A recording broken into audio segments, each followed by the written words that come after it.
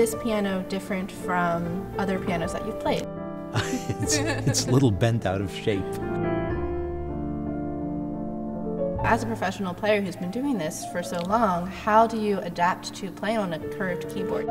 I was astounded that it wasn't such a big difference.